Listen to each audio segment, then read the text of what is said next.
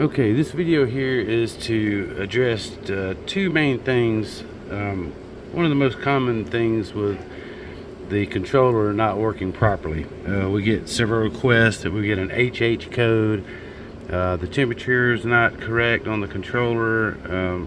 Mostly dealing with temperature related, coming on too soon or off. So primarily this is due to either one, a thermocouple failure, which is extremely rare.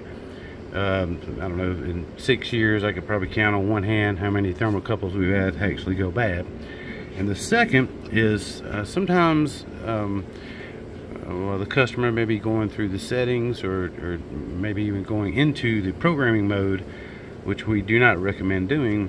They accidentally choose the wrong thermocouple. And or when they replace the thermocouple, they think they need to go in and tell it which type it is. So we've already done all that when we ship our controllers out. We pre-tune them, we put them in Fahrenheit, and we also choose the correct thermocouple type. So I just want to go over really quick how that's done.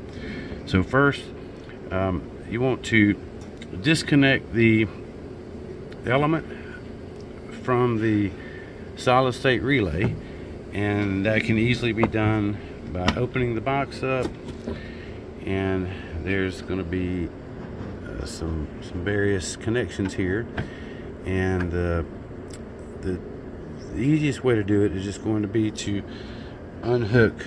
If it's a 110 volt, just undo the wire nut, and these two wires, the black and the white wire, go to the element.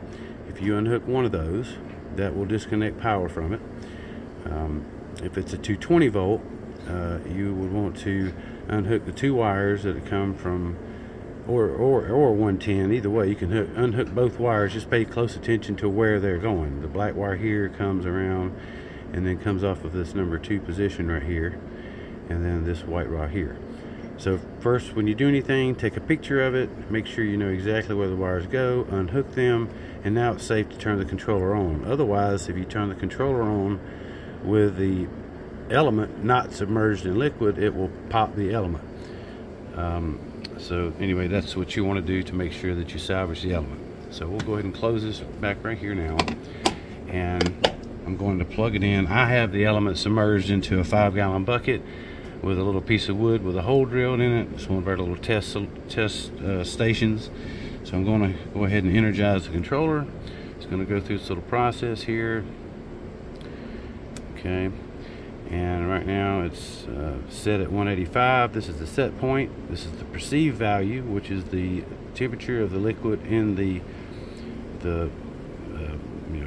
in the still. For this, most of the time it's be in the still. So it's set to come on at 185. It's set to come on and reach 185 before it turns off. So right now we got an output light that's saying green, which lets us know that in fact it is, the PID is working. It's telling the relay inside to turn on. And so again, this is something you do not want to do with the power on, but I'm going to show you this for demonstration purposes because we kind of know what we're doing here. And as you can see, there's a little red light on the solid state relay that lets us know that it does in fact get the signal from the PID that turns the relay on, that now energizes that relay portion going to the element. If for some reason the LED light on the PID was on and this was not on, this little red dot here, that lets you know that either this has, well, pretty much this has failed, and that's due to either this failing, which sometimes happen, they're man-made, or the element failing. And the element can be failed. It can fail by turning this on when the element is not submerged in liquid. It could be a bad element from the factory. So just, kind of rare, but those things do happen. So anyway, we're going to go ahead and close this now. And so to go into the menu to change the thermocouple type, we're going to hold the set and this little left arrow down a couple seconds, and that goes into password mode. So the password is going to be 2, and then hit set.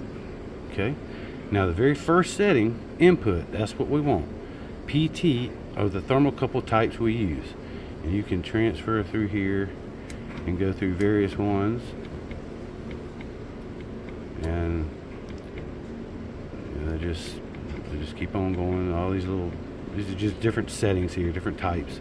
So let's just say we picked the wrong one, L here. Okay, we go ahead and set that, and then you hold set down for 3 seconds to escape from the menu. And then here we go.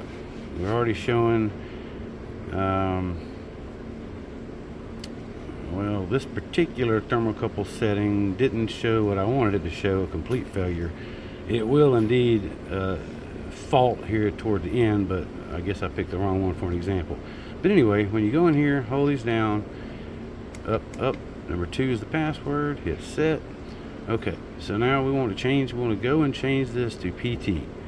So we just keep on cycling through here. Y, H,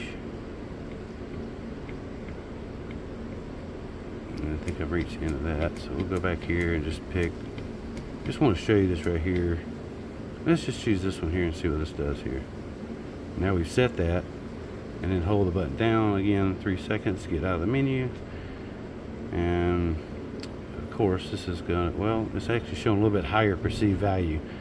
So they're pretty intricate, but the main point of this matter is you want to go both down, hit 2, set.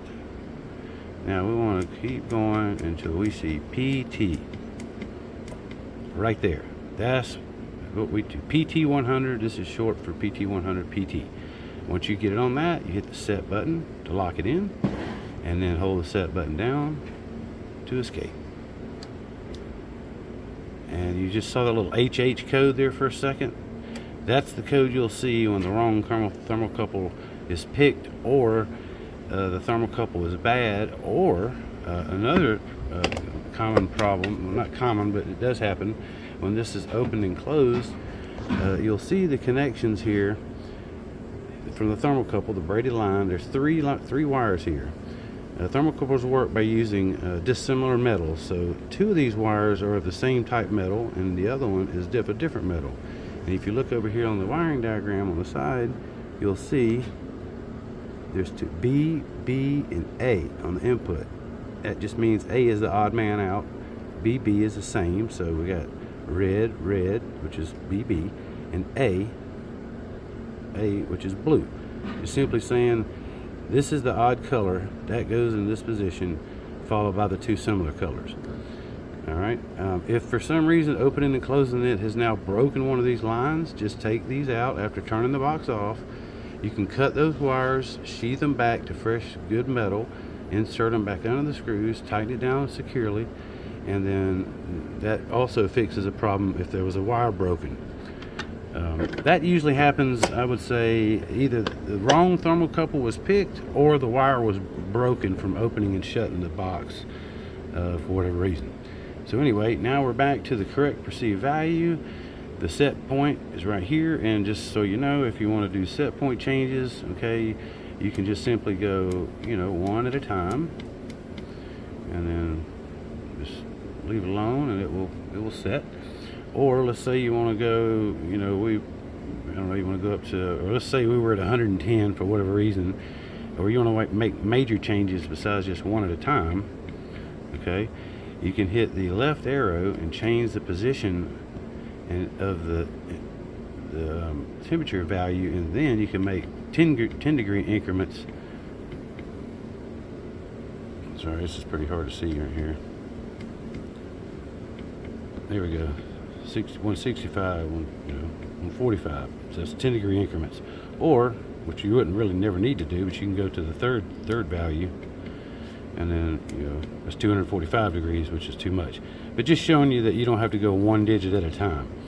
So we'll go back to that, change that back down to 100, and then we'll go back here to the middle position, and we'll just say we're going to go to 175, and then just hit set. It's fine, lock it in, and that's it.